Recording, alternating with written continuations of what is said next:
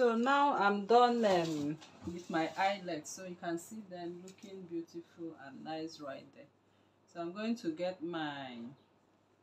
I have my rope. So if you go to the market, it's called an eyelet rope or corset rope.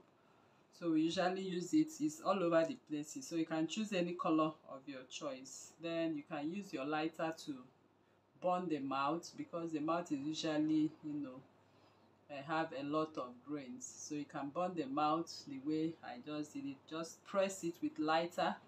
Just put your lighter and press it, okay, so it controls the grains.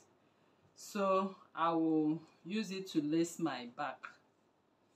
So if you want, you can still sew your press button here and here, so by the time you put it, but with or without press button, once you put it, it relaxes at your back right there. So this is how to lace. I just want to use this class to teach you how to lace, so you can see what I was doing there. I think we've done that lacing too when we did the first class. So what I have here might not actually be enough, but if it's not enough, when I lace it on my dress, I can continue with another color in case you see another color. Okay, so it depends on, so I'll keep lacing like that. So that is how to go about it. Any color can come over here.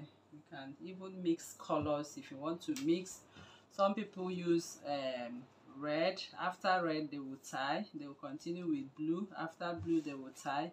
They will continue with white, like that. Okay, so you can mix your colors: red, white, red, blue, So just get your rope and play with it.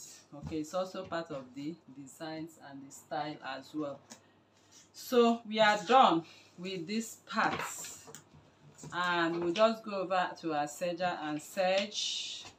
And this is the front dress. So the next thing we want to do is to embellish. So the embellishment, like I always emphasize, is by choice, is your design. So as I have my sleeve looking very plain, I'm thinking of maybe sewing this to this. I don't know how it's going to look like.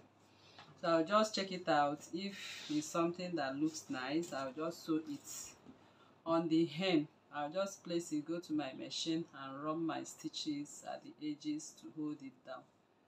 Okay, or else I'll just wear it like that. So another thing I want to also do is to come with my feathers.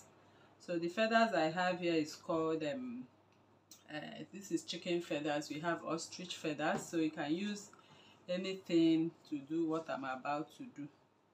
So this is it, barely a yard. That is what I have right here. So I'll just go in, find one place and sew it in. Okay, so once I get to the machine now, I'll just go ahead and sew maybe by the side. I can take it up very close to the sleeve.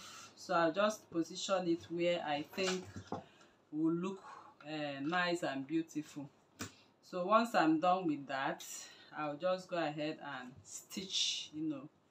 I can stitch not on the boning, please. I'll just stitch on the part there is no boning. Just hold it down there on my machine. So I'm going to work on it right now. Then embellishment is your choice, is your design, so you will be the one to embellish the way you want. So thank you very much for coming to this tutorial. I'll be showing you the final outlook right now.